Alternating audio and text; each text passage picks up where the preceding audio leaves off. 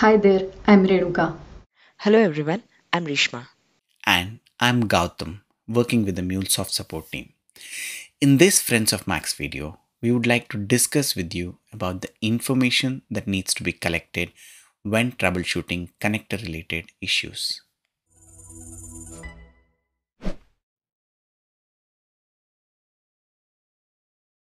This will help you speeden up the analysis and isolate the root cause.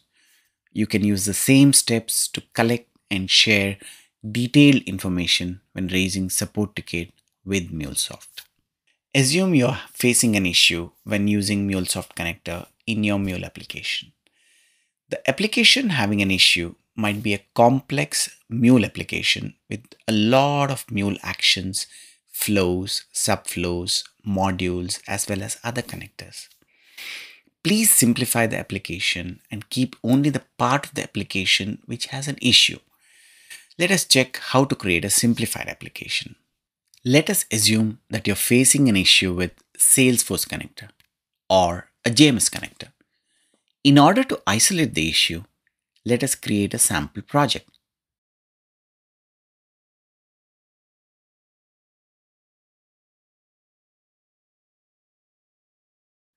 Choose an HTTP listener as source so that we can trigger the application by invoking this HTTP endpoint.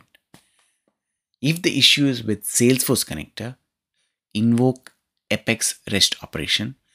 Let us choose this operation from the palette, or JMS acknowledge operation.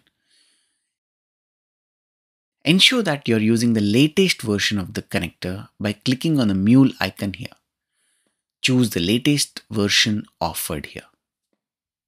Once you have created a simple application using connector, you will need to enable debug logging for your connectors. Rishma will walk you through the next steps. To understand the debug package and driver details of various connectors, we have created a knowledge base article to understand them. You can navigate to help.mulesoft.com and type in the keywords enable debug logging for Anypoint Connector. You would be presented with multiple search results. Kindly choose the first search result. In this knowledge base article, we have tried to list maximum number of connectors with the associated package details. You might encounter an instance wherein the connector that you're intending to enable the debug logs for is not available in this article. In such case, you can get the package details by browsing the dependency in the application. Here, I have a simple application comprising of HTTP connector and Salesforce connector. On the left-hand side, in the Package Explorer, you'll be able to view the connector dependency. In case the intended jar file is not in the project, you can add the dependency to the project in Anypoint Studio. In this case, I will add the database connector. And as you can see, the database dependency is visible in the application.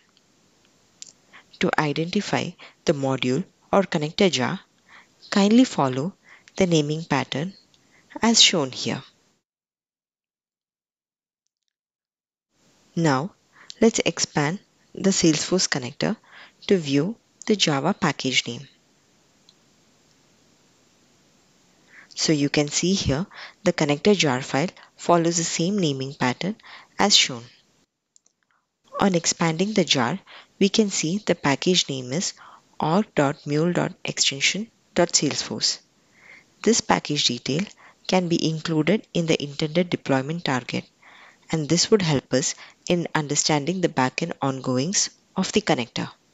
Now, how do you set the log levels in different MuleSoft environments? My colleague Renuka will guide us through the next steps. MuleSoft Support Help Center has a knowledge article which explains how to set log label in different environments. Let us demonstrate the same for Salesforce Connector. For standalone Mule and Studio deployment, navigate to SRC main resources folder of an application. Open log4j2.xml. In the loggers section, add async logger with an appropriate package name and set label to debug. Save and redeploy the application. For Cloud Hub and hybrid environment, log into Anypoint platform. Click on the left-hand side corner menu. Go to the Runtime Manager.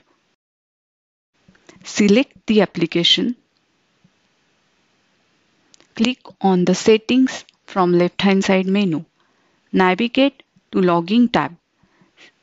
Set log level to debug and add package name.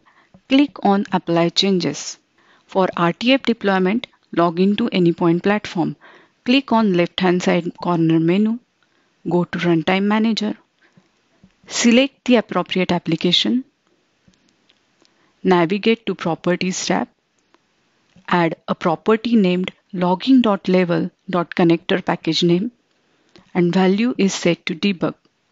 Click on Apply Changes. Once the debug logs are enabled, we need to reproduce the issue and collect the application logs. If you're raising a ticket with MuleSoft support team, please share the steps to reproduce the issue. It may involve any setup required prior to running the application.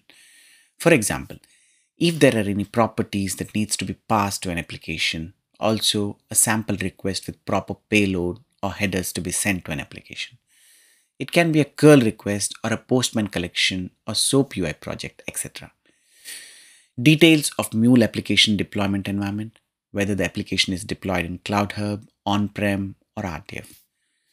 For Cloud Hub, please provide the exact name of the application on Cloud Hub. For on-prem or RTF application, please provide whether it's a cluster or not.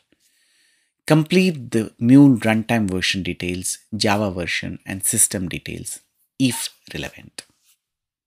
Thank you for watching and see you in the next video, and best of luck with your Mule journey.